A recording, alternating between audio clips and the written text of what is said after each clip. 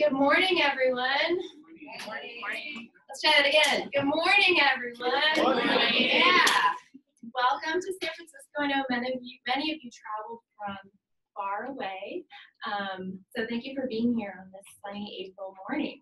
I wanted to start off by thanking the folks outside who can't hear me, but thank you for being here. So we've got Maya Scott Chung from Sprout Family. We have Dr. Collins Michael from Laurel Fertility. We have Tondi Harris from Worlds, Brenda Goldhammer from the Clinician Consultation Center, Brittany Ferguson and Fonzie Silva from Family Builders, and then Laura Lazar from Please Prep Me, as well as Yamini Osagara Bhatnagar from HIVE. So they will be outside. Feel free to network with them during the break. Some of them have to leave a little bit early, but I believe they'll be leaving their resources. I also want to thank Jessica Price and Amanda Newsetter from the ATC. Thank you so much for helping us put this event on. We really appreciate you. Just some logistics. Restrooms are down the hall to the left. Feel free to use them whenever you need to. Breakfast will be outside throughout the morning. So if you need to take some lunch, I hear those breakfast burritos are pretty good. Take whatever you need. And then slides will be available on HIVEonline.org after today. We'll also be recording the sessions on Zoom. So you'll be able to see the slides and the recordings and share with your networks who weren't able to be here today. All right, that's it. Thank you. Have fun. We hope you learn a lot today. I want to introduce Shannon Weber from HIVE.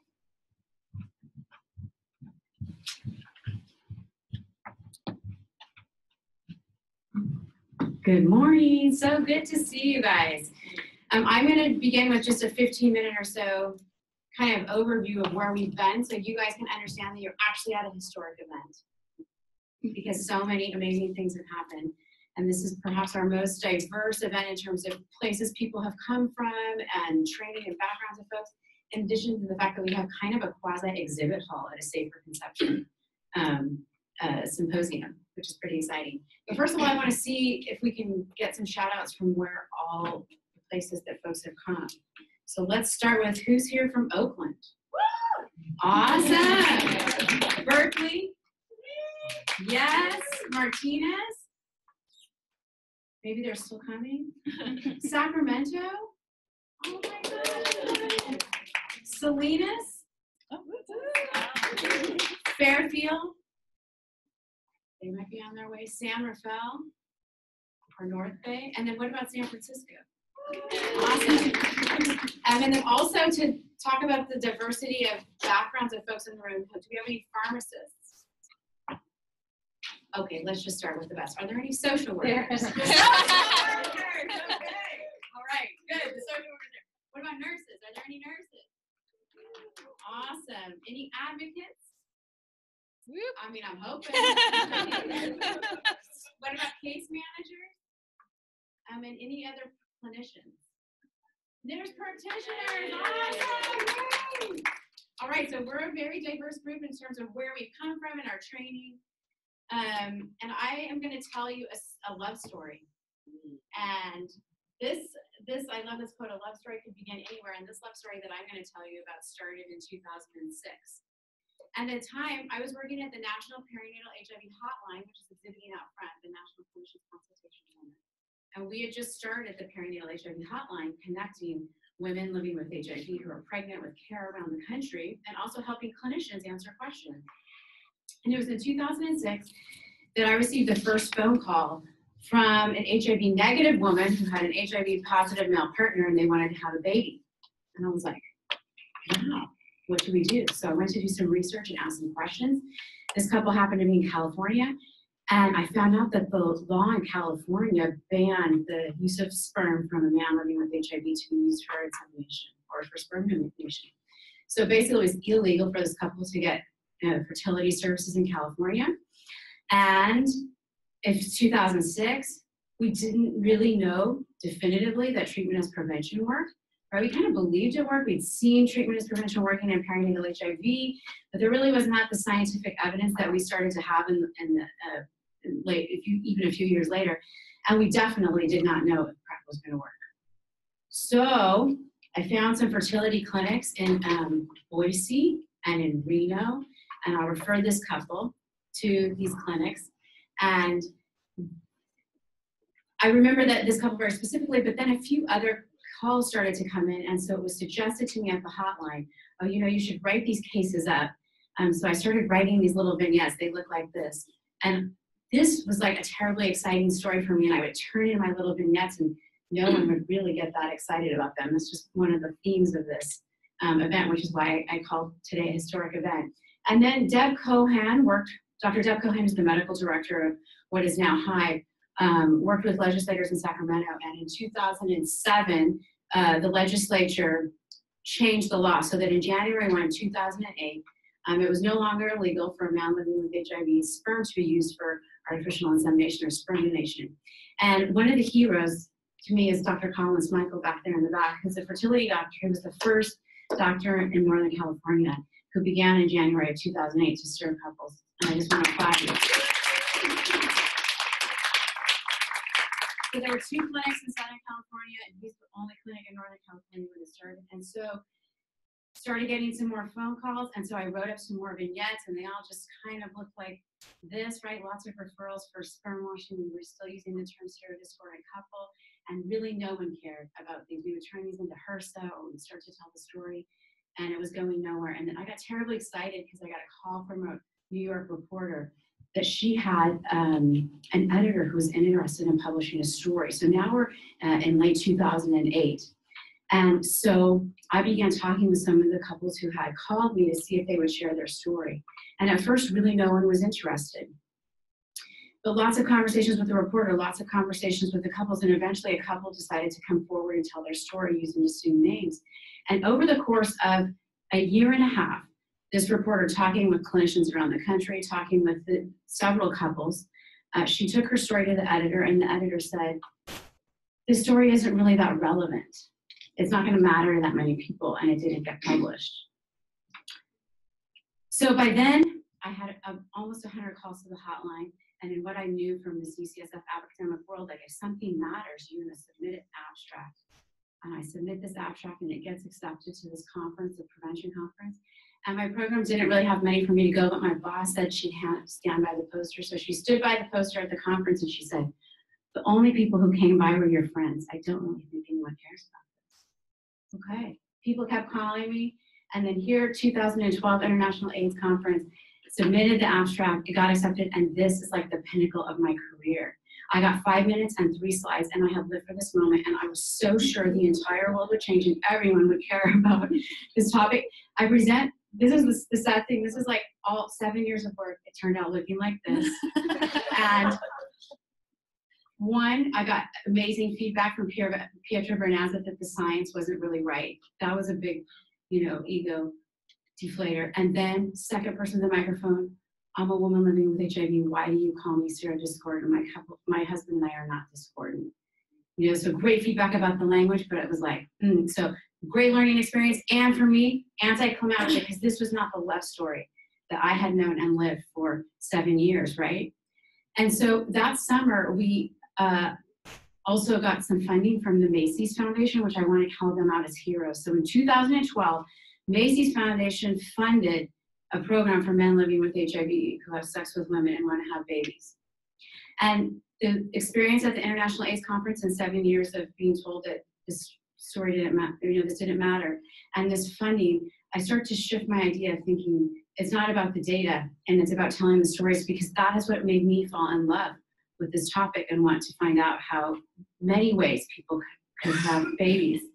And so with the funding from the Macy's Foundation, we launched an initiative at Ward 86. HIVE was then called BayPAC, the Bay Area Perinatal AIDS Center. How many people remember that? How many people were around for BayPAC? Awesome. And so Guy Vandenberg and I, thank goodness we got to meet, because what would my life be without you? Anyway, so Guy Vandenberg and I, and this is the genius of Deb Cohan as well, started doing focus groups to learn what do men know about having babies, not having babies, disclosure, all in preparation so that we could make a video. Because the idea was if we can start telling the story and showing the faces behind it and helping lift people's stories up, then maybe we could change practices. And we were able to see their HIV negative partners at BayPAC through an arrangement with the the city and county of San Francisco. And so from these focus groups, and then we also did some thought leader interviews with providers to really try and understand where we were with the data, because if you remember, this is when the first PrEP trial came out for men who have sex with men, and we believed that it would work also for women. It was before the PrEP trials that didn't work for women because of non-adherence had come out, so it was the high time of PrEP for women. And we also had this, even though the data had come out about treatment as prevention, people weren't talking about it like they do today, but we still had this belief, at least in this little world we were working in, that treatment was also an option for prevention. And so we learned some amazing things from the focus groups, which is mostly how isolated and how left out men had been, how little they'd been asked about whether or not they wanted to have a child. We also learned about what a struggle it is for them to disclose that they wanted to have a baby, and there was really no space for that. And so in December 2012, we had the first video that came out that started to change the story. And for me, really shifting that narrative from one of permission giving, which is still really the way the guidelines goes about it. But I think all of us had operated in that permission giving mode to really talking about possibility, right? And hope, like restoring hope and dignity, but also showing how many options there were for people. The options which have only expanded over time. And so from 2012 to 2015, the making of the movies went so well. It was very powerful. I started making a lot of movies. This is just a funny movie, making movies on iPhones. And this is like George Lewis, who was our administrative assistant, kneeling on Deb Cohen's Crocs because his knees were hurting from filming for so long while we would take these videos on iPhone movies. And we worked a lot trying to advocate to get very small changes each time in the guidelines. We would do this through writing letters to the editor when things were incorrect, and starting email chains that had lots of opinions that would get forwarded to people. And this is a video of how to use a female condom, not necessarily related to safer conception, but I thought you would like seeing that vagina on a park bench. During this time, we made a lot of brochures, and our first brochures were translated by the Mission Neighborhood Wellness Center into Spanish. We had students from a high school, like Wolverine High School, who came in and made videos and translated brochures into Spanish as well. Lots of residents and fellows who came through who helped make the brochures. We did an early educational event with the AETC for providers to start talking about what we had learned from some provider surveys. And we had during that time, there was 2 news articles that came out that were about safer conception itself. A lot of news articles started to come out about PrEP, and they would include safer conception as an option, but they really didn't have that rights-based approach that you got with these 2 safer conception stories. And one was on the front page of the Chronicle, and one was on the front page of the Washington Post. So you start to see how these stories in the mainstream media also shift this narrative. And at this time now, BAPAC had grown from Bay Area Perinatal Aid Center. We needed to really rebrand and have a way to tell our story of our work we were doing with men and safer conception in a different way. And so here's, as we're reimagining what our mission might be, and in early 2015, on Women and Girls HIV/AIDS Awareness Day, we rebranded as HIVE. And with HIVE, we were able to reimagine ourselves as have a positive reproductive and sexual health, and share these very diverse stories that we had now, and resources that we had now collected. In late 2015, early 2017, the San Francisco story also mirrored a global story that was happening about safer conception, and we joined with colleagues around the globe and started a movement called Global Share, which is housed on HIVE as well. And this brings clinicians and advocates and researchers from around the world together, also talking about, from a very rights-based and person-centered perspective, safer conception options. With this group, this last year, we published a consensus statement, really with a global perspective, but again, with that very rights-based perspective about advancing reproductive and sexual health options for people who are living with and affected by HIV. And then this last August, one of the most amazing things happened is that the CDC updated their safer conception guidelines, overturning their guidelines from 1998. So they've been sitting there from 1998, banning the use of, or really basically saying you could only do in vitro fertilization. And they came up with this beautiful statement, which I'm going to pull this last line, that covers all of the different options that couples might use, and really then calls on clinicians to consider factors such as risk tolerance, personal health costs, and access, and helping couples make the best decisions for their personal situations. So now we are HIVE. We have a clinic on Tuesdays at San Francisco General Hospital where we see people who are pregnant and who are affected by HIV. It's a multidisciplinary clinic. All of our amazing folks are in the room. You'll hear from Monica in a little bit, but our social worker Becca is here as well. And we also have a reproductive health clinic that's once a month at Ward 86 that Guy and I run, and Guy will be presenting in a little bit. You will learn a little bit more about that. And this is a nice place for people to come to kind of get the basic information. We do a lot of talking about disclosure and going over what all the options are and then what are next steps for following up on those options depending on your situation.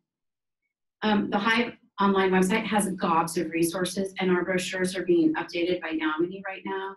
And they will be then translated into Spanish, and they're being updated to really lead more with the treatment as prevention or U=U languaging, which has kind of shifted over time. And here's a picture of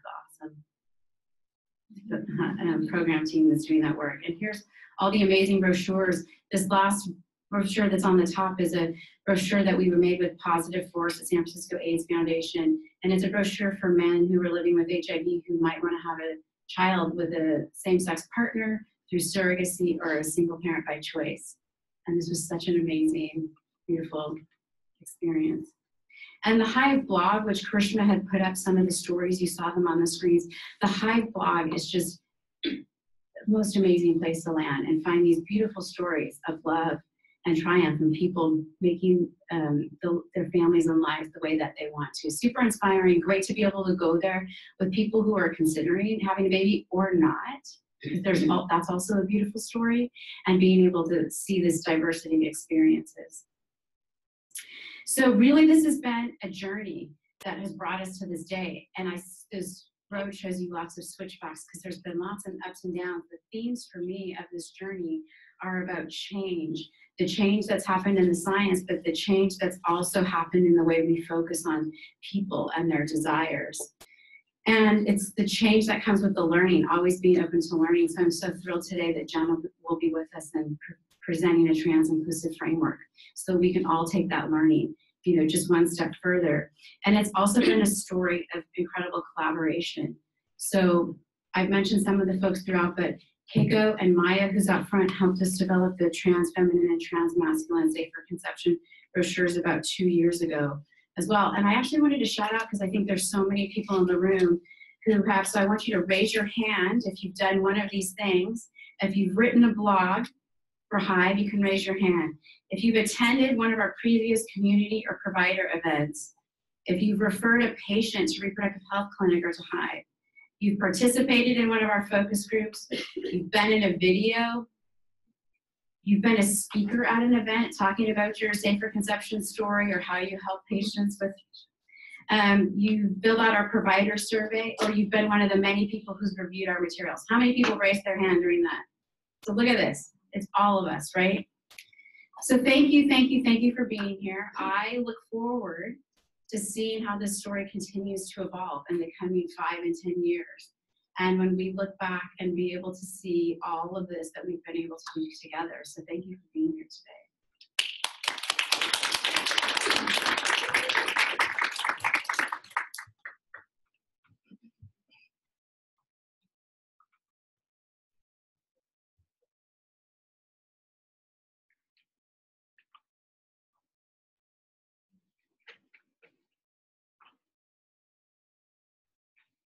All right, it's my pleasure to introduce you to Jenna Rapois from the Center of Excellence for Transgender Health. Welcome, Jenna.